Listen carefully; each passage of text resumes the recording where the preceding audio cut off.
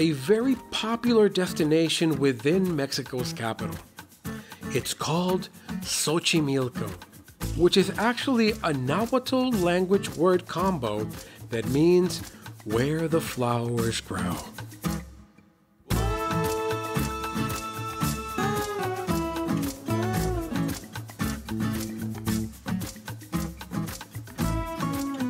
Okay, so we've made it to the lakes of Xochimilco, where they have the gondolas for cruising, for just getting to know this river, which has a lot of agricultural history, and we'll get to know it right now. It's Xochimilco, folks, so follow us along. These colorful flat-bottom boats called trajineras are full during the holidays as families and visitors enjoy an activity that was literally commonplace to their ancestors. That's right, ancient pre-Hispanic peoples did this exact same activity. 500 years ago, Xochimilco was the agricultural hub of Tenochtitlan, an ancient Aztec metropolis of around 235,000 inhabitants.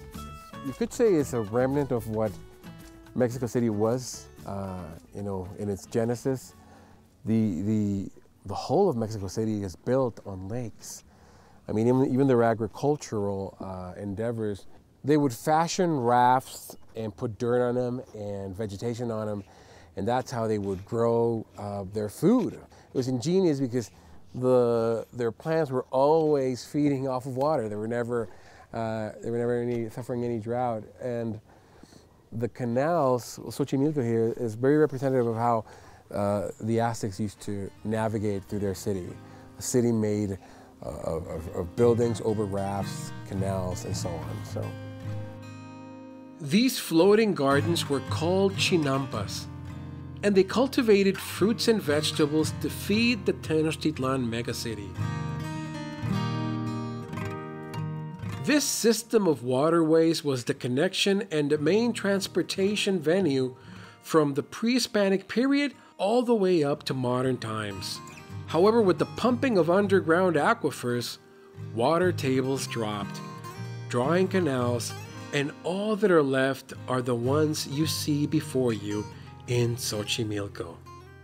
Now, to add insult to injury, water lilies were introduced to the canals from Brazil in the 1940s.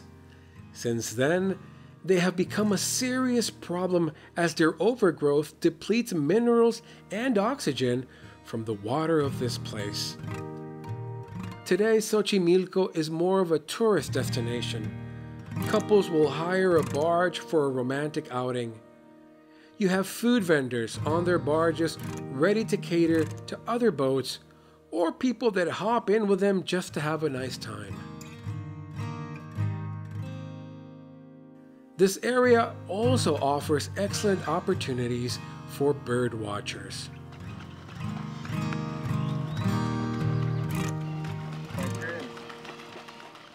That long rectangular canal is actually the 2-kilometer-long Xochimilco Olympic rowing track that was built for the 1968 Olympics. People actually live along the banks of this oddly shaped lake/canal system.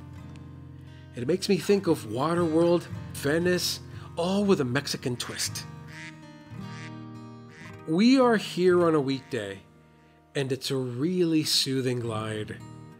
If it was the weekend, this place would be bustling, but not today, and that's okay. Hello there! Thank you for watching that Crossing South video on the KPBS YouTube channel. If you like that, click the subscribe button up here so you can watch more videos like that. Take care. Bye-bye.